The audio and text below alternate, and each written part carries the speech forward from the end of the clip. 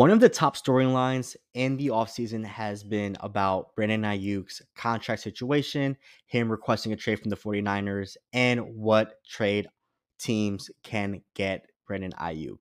Well, I'm here to give you my thoughts on the situation and what I believe can happen to Brandon Aiyuk. Now, Brandon Aiyuk is probably one of the most underrated wide receivers in the NFL. I really enjoy his game. He's someone that can be a clear number one option on what team. He is a great duo with Deebo Samuel on the opposite end, and he's probably one of the best run blocking wide receivers in the NFL.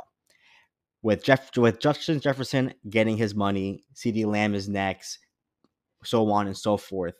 Brandon Aiyuk definitely wants to get paid. He's definitely trying to get near the $30 million mark, which the 49ers do not agree with what Brandon Aiyuk is trying to demand, especially with Deebo Samuel's contracts going to have to get into that conversation.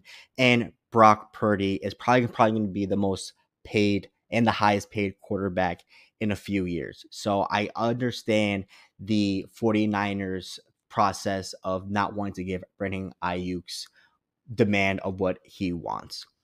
Now, I know there are a lot of forums, a lot of Instagram posts, and a lot of trade offers that could probably make sense for the 49ers, whether that's trading Brandon Aiyuk to the Commanders, trading him to the Patriots, the Jets, teams that could definitely use Brandon Aiyuk. Well, I'm here to tell you, or obviously the Pittsburgh Steelers.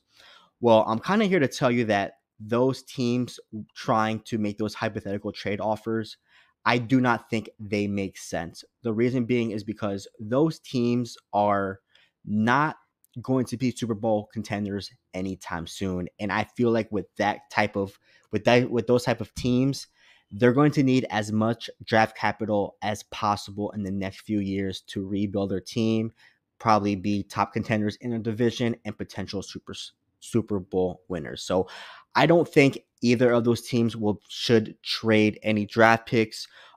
If the 49ers were to listen to offers, it's going to have to be a high caliber player in demand, whether it's a star-studded defensive end to be a great running mate with Nick Bosa, a quality offensive lineman to boost up the offensive line and protect Brock Purdy and open up the lanes for Christian McCaffrey. But definitely if Brock Purdy is going to be the highest paid quarterback, there were some times where he took a lot of hits from the offensive line. So I'm sure they're going to want to get a high caliber offensive lineman in return as well.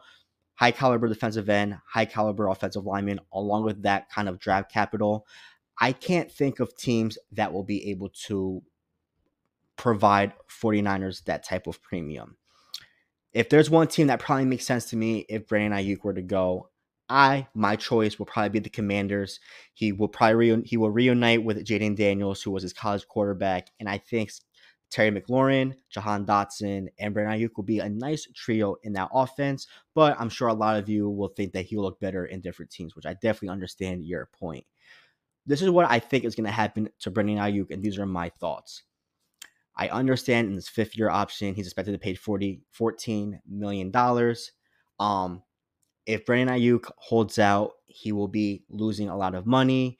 He will be losing current and future earnings. So I don't think holding out will make the most sense for Brandon Aiyuk. And the 49ers know that's probably not the route that Aiyuk wants to go. So what I think was going to happen is, me personally, I think the 49ers are not going to trade Brandon Aiyuk, and I think they're going to find a way to keep their team intact. Brandon Aiyuk on this offense makes this team a lot better and definitely gives them a chance to compete for a Super Bowl. So, with that being said, I think the 49ers will figure something out, especially with his fifth-year option, making $14 million, maybe give him the franchise tag for 2025 to make $22 million, which gives the team 2 years of control of Brandon Aiyuk, which then gives them 2 years of Super Bowl winning opportunities. So those are my thoughts for what I think of this Brandon Aiyuk situation and what I think will happen. Please comment below on your thoughts on what you think will happen to Brandon Aiyuk. Thank you so much and catch you next time.